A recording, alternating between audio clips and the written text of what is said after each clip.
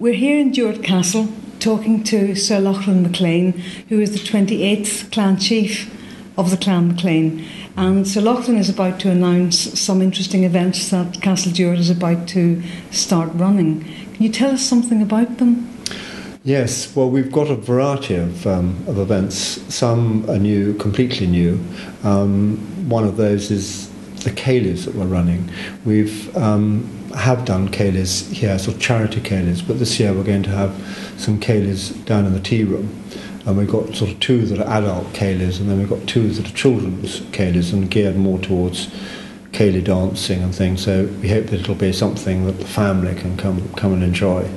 So that is a new innovation.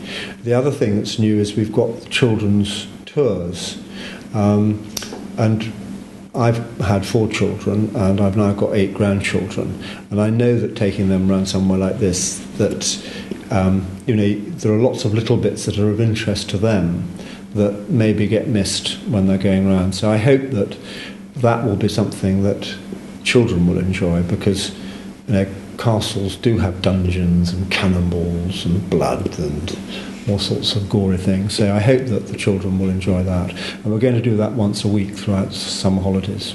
And have you chosen the places that the children's tour will go to? Sorry? Have you chosen the places that the children's tour will go to? Well, yes. I mean, we know that it'll be going around the castle, but what we're going to do is concentrate on certain bits. So they won't stand in the sea room and talk about the view. They may miss the sea room and go in, and then there'll be a bit on cannonballs and how they kill people and the effect that the wood had when the cannonball hit the wooden ship, and the splinters which often kill people rather than actually the cannonball. That's very, very appealing to a young imagination.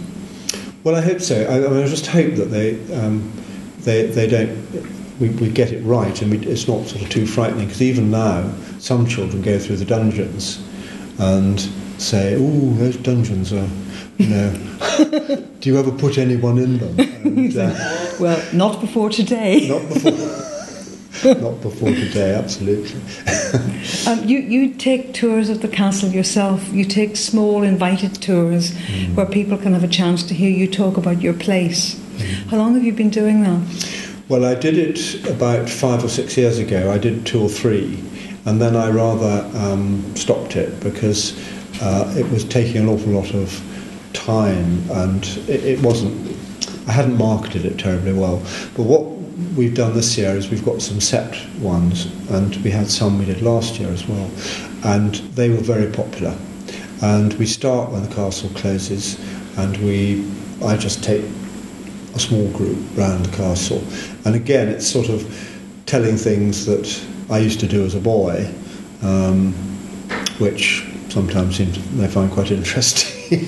But it's much more of an intimate tour, and then we end up all in our drawing room having a chat about it and having a drink together. That sounds really enjoyable. Well, I mean, I think it is. I mean, the people last year the feedback was very positive, and I think my children say sometimes I bore people, but I keep saying as we're going around, "Am I boring you?" And they say, no. So I think I've got it reasonably right.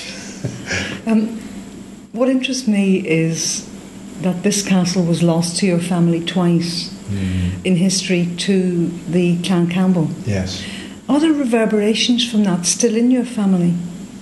Not really. I think there is certainly, I think it would be fair to say, amongst some MacLeans, a feeling of anger at the Campbells that they did do so much or remove the land from so many people in the west of Scotland.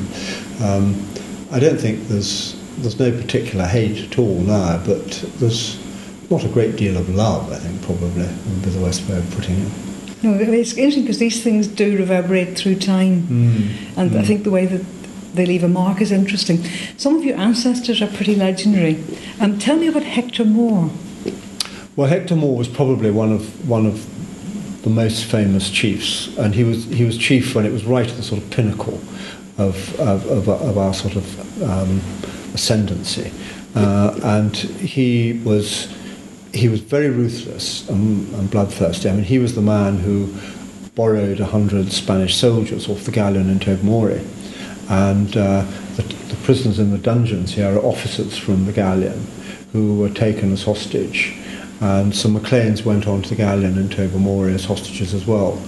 And Lochlamore took off then with his 100 men and put rum, egg and muck to the sword. And we know that because Clanranald, whose islands they were, wrote to Edinburgh saying, these strange men with muskets and funny hats are here. So at one extreme, he did that. Then, of course, the galleon was blown up in Tobermory. He did that. On the other hand, the rumour goes that he was quite political and was negotiating with Queen Elizabeth at that stage in England about the Irish situation and things like that. But the great thing that seemed to come out of it, he didn't get paid anything for it. So if he was doing any of that, he wasn't very worthwhile.